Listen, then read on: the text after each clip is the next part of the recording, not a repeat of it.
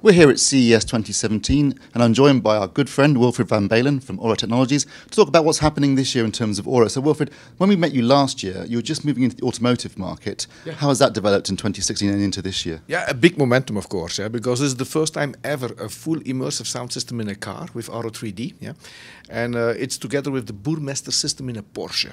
So the top brand Porsche has chosen for our technology, and the feedback in the market is huge. The journalists are not saying this is just the best sound ever in a car, but as well a new driving experience. And that's amazing. And it is true. It creates a completely different feel when you drive a car, having, let's say, that more space in the car, that different feel.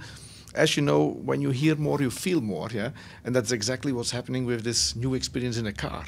So what are the benefits of trying to listen to music in a car with an immersive audio system as opposed to just having two speakers or maybe four speakers in the car? In fact, it creates more space and it's more relaxing. Yeah? It's not that you're going to fall asleep, it's the opposite. It creates more, it feels like more air in the car. It is really it is a different emotional experience. And a lot of people listen music in a car, so it is really a very good place to have the Auro 3D system in it. And together in the Porsche with the Burmester system, it sounds awesome. In terms of the practicality then, where are the speakers actually positioned inside the car? The speakers are, let's say, on height as well. So we have, let's say, typically for Auro, you know, that vertical stereo field around, that's now in the car as well. So we have the ear level speakers and we have those height layer, yeah? And exactly where normally the height layer with Auro is positioned, because that's still the crux, yeah, of the immersive sound system, because when the angle is too big, it does not sound coherent anymore. And anyway, in a car it would be difficult, because what are you going to do with a convertible if the speakers are hanging above your head? That wouldn't work, yeah? Okay. I also understand that you're now moving into the mobile market. Yes. How is that being established?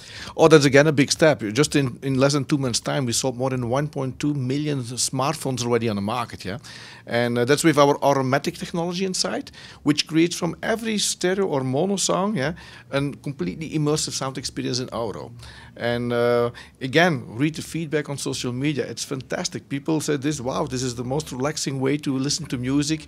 When I do sports, when I'm doing everywhere when I listen to music, it gives it more that spatial and more relaxing experience.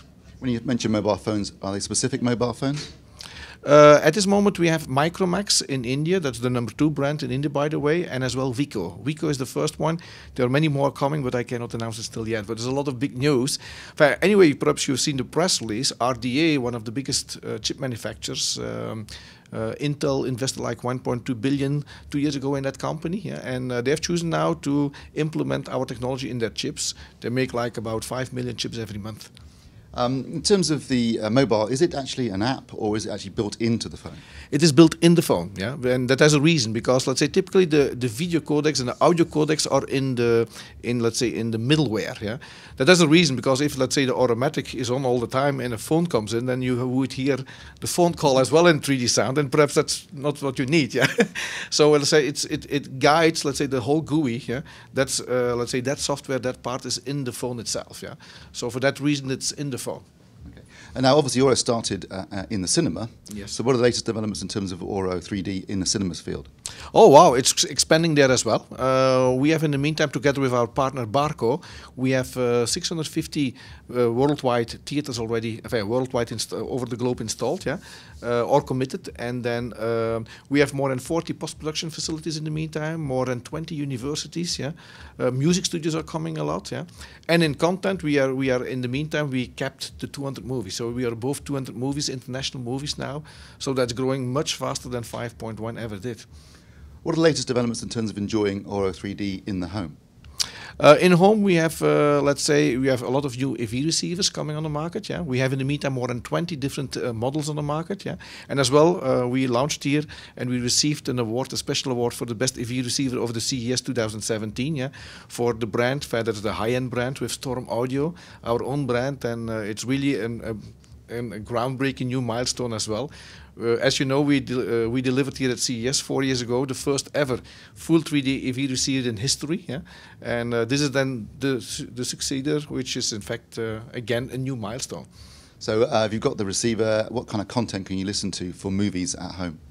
There's a big deal that you heard probably from Sony Pictures. Yeah, Sony Pictures launched now, made a press release about the fact that they are going to release now the movies as well on Blu-ray disc in Auro 3D.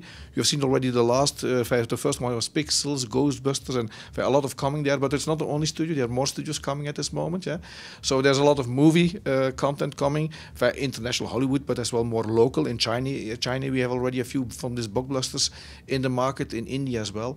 So more and more, let's say, there will be more movie content coming, but especially music is fantastic. Yeah, the music industry is choosing for Auro for 4 reasons. Yeah, first of all, it's about the most natural immersive experience. Auro 3D is known to create that more natural sound, yeah, compared to the other let's say, immersive sound formats on the market. Secondly, we with our technology and the way the speakers are, yeah, we can create exactly the same immersive experience as intended by the creators. So that preservation of the artistic intent, that's very important, yeah. So that brings, let's say, the listener closer as well to let's say, the goals and the emotional intent from the creators, yeah. Third, our format can do as well high-resolution audio. Yeah? We can do 96 kilohertz. That's not possible with the competitor's format. So we can do full high-resolution audio, which is in music becoming a standard now. Yeah. And last but not least, it sounds perhaps not that important, but is very important. In music, you have in the workflow recording, mixing, and mastering. Mastering is that part of the process where we do that final, let's say, that final compressing, EQing, let's say, create that final gloss of the sound so that the sound comes more out of the speakers. Yeah, that process cannot be done with the competitor's format. That can only be done with our format. So it's a very obvious choice for sound in 3D that people go for Auro 3D. In terms of music, how can you consume it? So is it disc? Is it streaming? Is it download? Oh, that's a good other thing. We announced here our streaming technology. Yeah.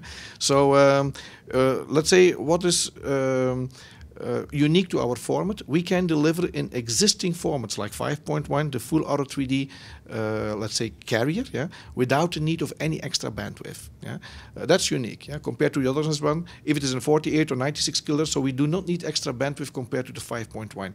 But in streaming, we found a technology to bring the same high-resolution audio in even less bandwidth. But then we can go, of course, to a bit stream.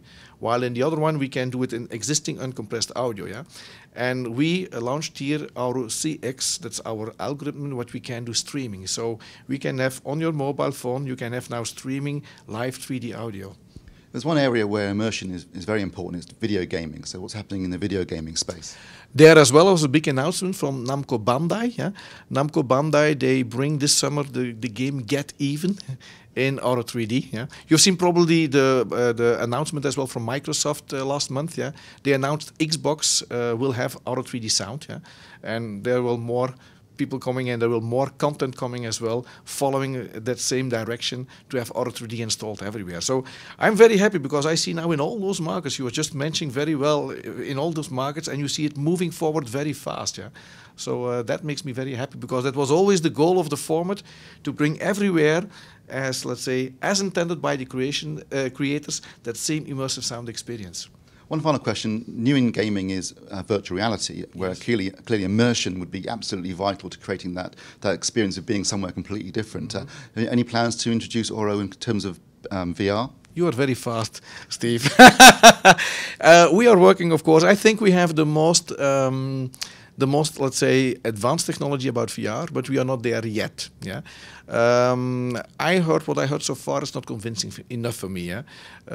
And we are, by the way, we are producing with my other company, with Silvermeer and Galaxy Studios. We are co-producing the first narrative Hollywood movie in VR. And that's a very amazing experience. We did the recordings with completely new techniques to record and reproduce it for VR. And it's the best I heard so far in VR. So that's something which you're going to hear more about let's say, in the course of this year. Sounds very exciting. Wilfried, thank you so much. Thank you very much, Steve. Thank you. Thank you, and for all the listeners. Thank you.